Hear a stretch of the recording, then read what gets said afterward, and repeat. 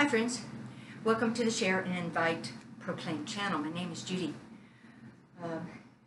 I love maps. They show the way to your destination, and they show what obstacles you might face, like mountains or road construction or the scenic route or the state roads versus the interstates. And you can calculate your distance and also your time of arrival. And let you know if you need a hotel or not. Well, believe it or not, the Apostle Luke gave us a roadmap of life. Those that were saved and those who were lost. And the whole point is that eternity must be decided now, before death, in the present. Heaven or hell are destinations on our map of life. Well, these stories are from Luke 15 and 16. If you're new to Christianity, you might not know these stories. But if you're a long-time believer, they might be a good refreshment for you. Just in summary, first of all, before I go in depth, there's a lost sheep in need of a shepherd. This lost sheep is valued so much that the shepherd leaves the 99 safe and goes to the one who is lost, that needs recovering, that needs a rescue. Then there's a lost coin, and a lady has 10 coins. The 9 are safe, but the one is lost, and she goes about her house looking diligently. She searches. She lights a light and keeps searching until she finds the lost coin. And if the lost person is a coin, then that lost person, is so precious that it will be found and in need of being found. Then you have the lost son, and the father has compassion upon the son that wants to take his inheritance and go to a far country and squander it. And he finally comes home when he realizes how foolish he's been and asks for forgiveness from his father. And the father has compassion upon him and receives him and restores him to the family. And these three are particularly focused towards the sinners that Jesus was in company of. They would show the sinner that they are so valuable to God that Jesus would be willing to die for their sin and restore a relationship with God. Then the lost job of chapter 16 in Luke is pretty much directed towards the tax collectors and the Pharisees. And it's about the deception of a manager. He managed an estate for an absentee owner, and word came back that he was swindling the owner's goods, and so he made a plan to give him some future, because he knew that he was going to get fired, and so he cooked the books. And so we'll find out a little bit more about that. And he loved money. He was deceptive. And for the tax collectors, that was pretty much true. They would collect more than what was due, and they would skim off the top, and then they would turn in what was due for the taxes. And they became wealthy. And the Pharisees loved money. And we find out in Timothy that the love of money is the root of all evil. So this lost job is a message to them that wealth can cause loss in eternity. And then the lost life, you have two characters, one a wealthy man, one a poor man, and the poor man goes to heaven, the rich man goes to hell, and it shows that wealth is not going to determine your eternity. And what will determine your eternity? It's faith in Christ. Now let's go a little bit more into these stories, elaborate a little bit more. The lost sheep. the setting is a pasture, and there are 99 saved sheep that are, I mean, this is a pretty big herd. But anyway, one sheep was lost, and it was so valuable that the shepherd would leave the other 99 and go and search until he found the lost sheep. And when he gets back, he celebrates the finding of the lost sheep, shows the value of this lost sheep. And then the whole point of that is that every person is valuable in God's eyes, is the climax of the story. And then you have the lost coin. Something's going on here. I don't know, but I'll just continue. The lost coin is in a woman's home, and the people around her are it's her friends and neighbors. And she has 10 coins. 9 are safe, but 1 is lost. And so the emphasis on the story is the search. She lights a lamp because these homes typically would have one entrance, the door, no windows, and so it would be dark inside. So she'd light the lamp, and she would search. She would sweep the house. She would keep seeking until she found that lost coin because it was so valuable to her. And then she had a celebration when she found the lost coin, and even the angels celebrated because this coin was found, and that actually represents the celebration in heaven over one person who accepts Christ. Then you have the lost son, the third story in Luke 15. The setting is the father's estate. The people involved is the father, his older son, and younger son. And the younger son asks the father for his inheritance early. Typically, this would be given to him at his father's death. But the father had compassion on his son and loved him, and so he gave him a portion of the inheritance, probably property.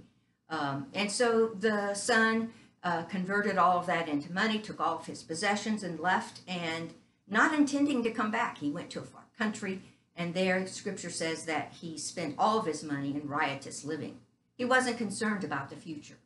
Well, lo and behold, a crisis occurs, a famine in the land that leaves him with no money for food. And so he has to do something that all Jews would hate to do. He was employed by a pagan who would give him the job of feeding the swine. And that was the lowest occupation that a Jew could take. And so as he's feeding the swine, he's thinking, gosh, my father's hired servants have more food than this. And so he comes to his senses, as Scripture says. That means he realized what a fool he had been. And so he decided that he had sinned, recognized his sin, and was going to go back home and tell his father that he had sinned and ask for forgiveness, and tell the father that he didn't even deserve to be the son and would ask to be a hired servant. He was lost spiritually. Well, as he begins his way home, the father sees him in a distance and runs to him, and he kisses him, hugs him. He tells his servants to bring a robe, to put on shoes on his feet, a ring on his finger, to show how valuable he was to the father.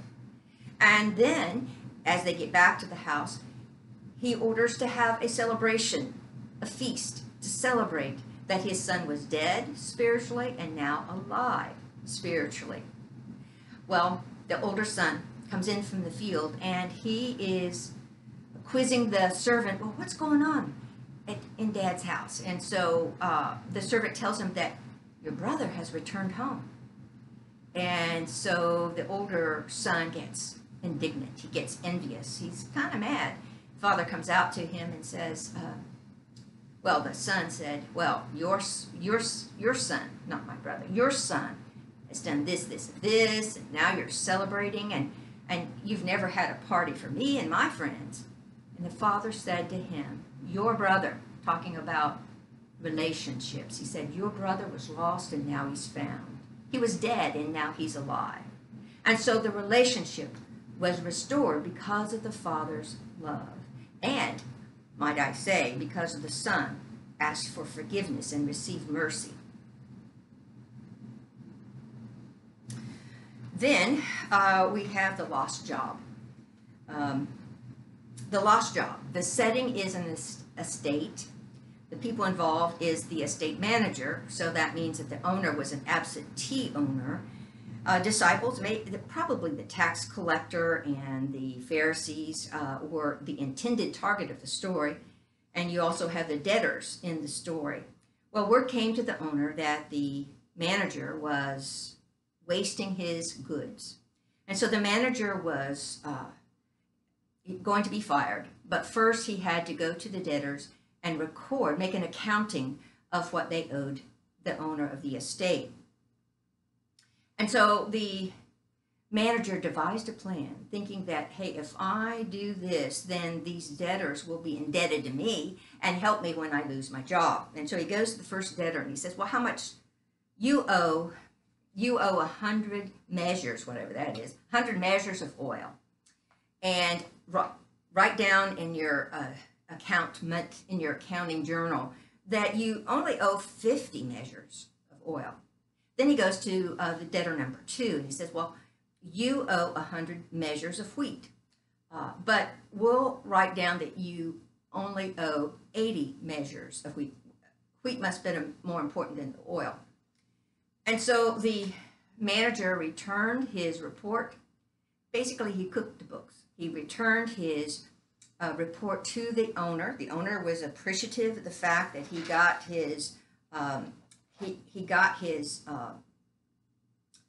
accounting, and that's what he wanted. And you know, it was just like the rich man wanted. The point is that the manager was wiser in his deception than what normal faith-believing people would be, and that his deception and his greed showed the wrong use of money, and the heavenly treasure, God's gifts, is the right use of money. And so this would speak to the Pharisees who loved money, and it would speak to the tax collectors because they were greedy and taking too much money from the common people in terms of their collecting their taxes. Then you have the lost life, and this basically the setting is heaven and hell, and the people involved are a rich man and his 5 brothers, a poor man whose name is Lazarus, not the one that Jesus raised from the dead in John, but a poor man named Lazarus, common name, Abraham, and some angels. Well, in the present life, the rich man feasted every day, had plenty, and kept it all for himself. And right outside his gate was a poor man who was hungry, a poor man who was desiring the scraps from the rich man's table. He was also in need of health care. He had sores all over his body, and the unclean animal, like the dog, would come and lick his sores. Well, when they both die, they go separate ways. The poor man goes to heaven. The angels carry him to Abraham, Father Abraham for the Jews, and the rich man goes to hell.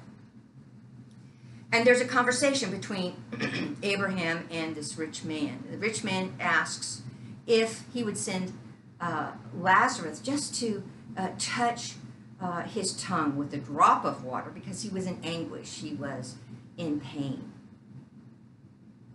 Sort of like the pain that the poor man felt when he had sores all over his body and had no food.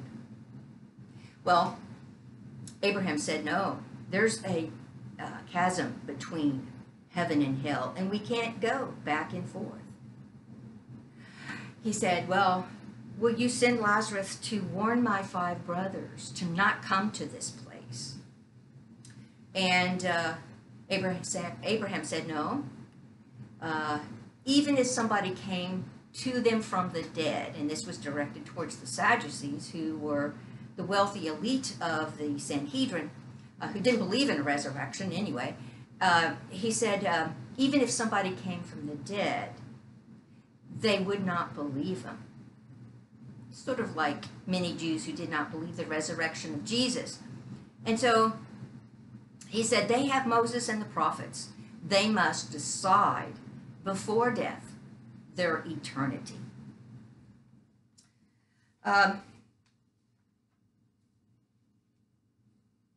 Just like the crooked manager and this rich man who used his wealth for personal gain, in the present life, the believer faces pain, maybe persecution for their belief in Jesus Christ. But in heaven, they are restored. And the rich man who was depending upon his wealth goes to heaven because he refused to believe the word of God. So eternity is set before death. It's too late when you die. Well, the roadmap. The roadmap to eternity. I think of Robert Frost and his poem, The Road Less Traveled, but here's the whole point. If you want recovery, if you want restoration, if you want discovery of eternal life, then you must have faith in Jesus Christ, that he died for your sins, that he was buried and rose again, and is coming again. Those 5 basic tenets of Christianity.